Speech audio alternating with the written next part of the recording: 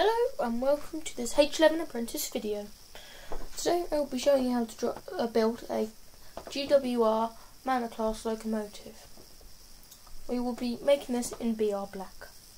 Today we will be doing the first video, the wheels. So here we have the main driving wheels, and here we have the the front bogie, sorry. So I will show you the pieces we are using today. So let's start off with the front bogie. So we are using, first, 2 normal train axles, a 4x8 base plate, 2 4x2 base plates, then we have 4 small wheels with rims round, and then we have a 1x2 pinhole connector, and that can either be 4 black, 4 grey, 2 black and 2 grey, or any colour that is dark. Today I do not have enough pieces of black, so I am using grey. Now we will move over to our power functions. So, controller, anyone needs that to drive a train. Then we have our 4x8 battery box, our Lego transmitter, and our Lego M motor. So let's move over to the main parts for this train. So let's start with our cogs. Large grey cog. We have our medium beige cog, half cog, then our small black cog. Now we move on to the thicker bricks we have. So we have our 2x2 brick, and then a 2x4 brick. Now let's move on to our one thin bricks. So here we have a 2 pinhole connector, 2 pinhole 1x2 brick. We need 2 of those in grey. Then we need 1 of them in red, like this. Then a 1-hole connector pin, 1x2 brick in grey, and then 2 1x2 with pin connectors, either in black or brown. Now we'll move on to our thin pieces. We have a 1x10, another 1x10. Then we have 7 1x2 thin bricks, and then an angled 2x1 piece. Let's move on to our bases now. So we have a 4x10 base, and a 4x2, then a 4x4 base, and a 4x8 base. Now let's move on to the bigger bits we have. So here we have our 1x10 pins, 2 of those, and then we need 6 big wheels with connect pins for pistons. We need 6 of those, and 3 normal train pins, 1 small grey pin, axle. Sorry, I meant to say axles. We're now using our axles, small grey pin and a tiny black pin. So let's start building. So we'll start with our front bogie. So let's start with our pin connectors. Let's get 2 side by side like this, and put a 4x2 brick on top. There you go. And you do the same with your other one. On goes 1, 2. Now get your 4x8 brick and put them above both of your wheel places. So now we get our axle and slot it through. We put 1 on this side and the other on this side. Now let's test it on the track. Nice smooth running, that's what we want. Yeah, might need a little further out. Here we go, and a lovely one, lovely. Now go with the other one. Pin through, axle through, sorry. On goes one wheel.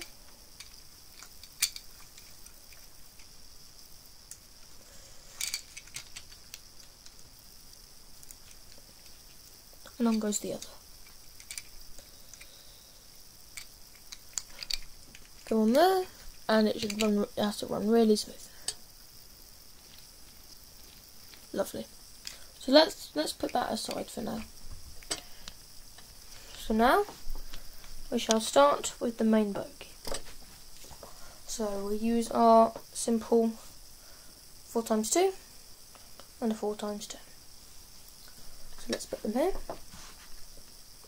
Now we get our two 1x10 bricks, and we put them on either side of our 4x2, looking like this.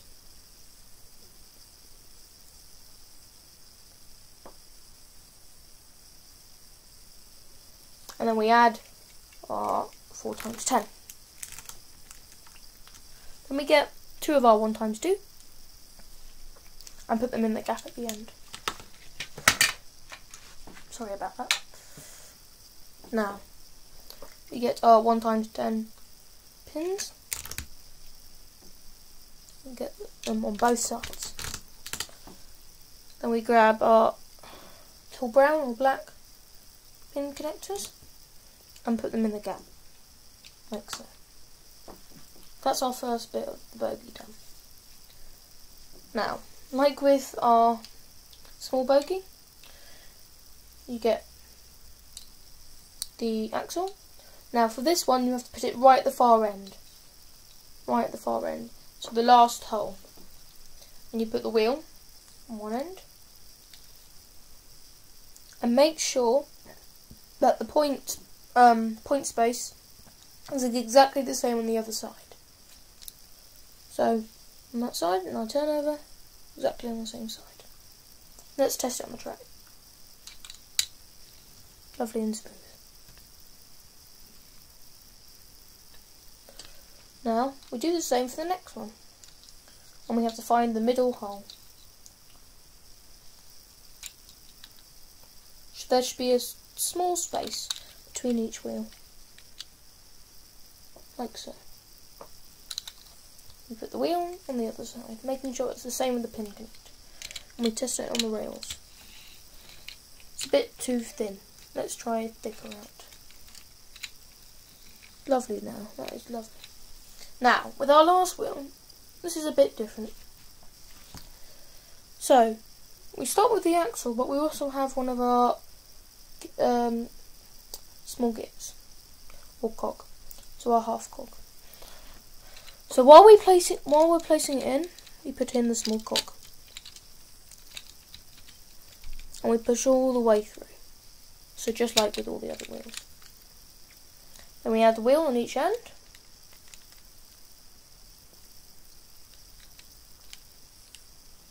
And make sure it's the same piston bit. Sorry for that. And they're done. Let's test it on the rails. They work lovely. Maybe that needs a bit more pushing in or out. There we go. Lovely, they all work lovely now. So now we get on to our power functions. So for this we just need the end motor. So let's start building. So we get our small 1-pin hole, put a 1x2 underneath it, like so, and put that close to our small cog. Now we get our other half cog and get our small grey axle and insert them like that. We take off the grey one and slot it through, so it should look like that. Then we add our black cog right on the end, so it's exactly touching the grey, and we slot that in so it fits nicely with our other cog. Let's just test this out.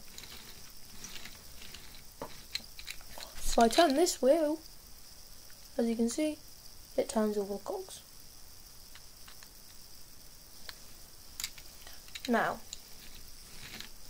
that just needs a bit of testing. Yeah, that's perfect.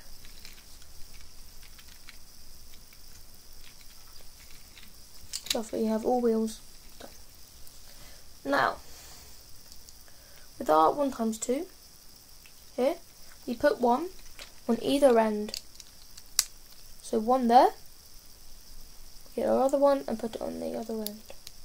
And we do the same for the other side. One there, but not using those bricks. We use the angled pieces now. So they go round like that. Just looks like that. So now, we get our thick 4, put one on that end, and the other on the other end. And then you get your 2x2, and just put them above, like so. So now, we have a space between the two things, where we put our motor. So get your red 2-pin, 1x2 piece, and put a black 1x2 underneath, and slot it in just between the small space between these two wheels. Now we attach our we put down our bogies for later, and we get our small axle and place it inside the motor, and place our big cog on top. Now slot that in the small black cog we already have in the mechanism, like that.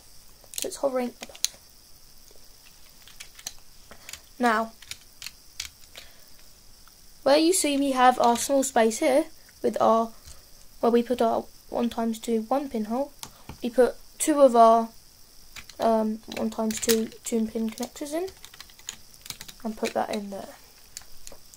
And we get our last 1x2, put it on top. We're nearly done with stage 1. Now we get our base plates and put them on top.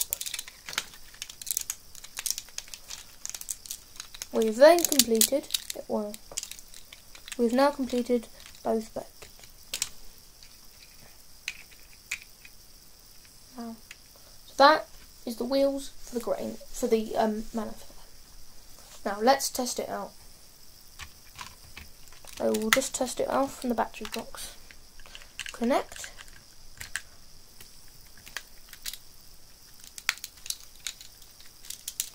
Now all power, when you're driving a train, it must come from the back wheel. So we press the green button, and it's working lovely. Fortunately I cannot show you because it is encased, but let's test it on the track quickly.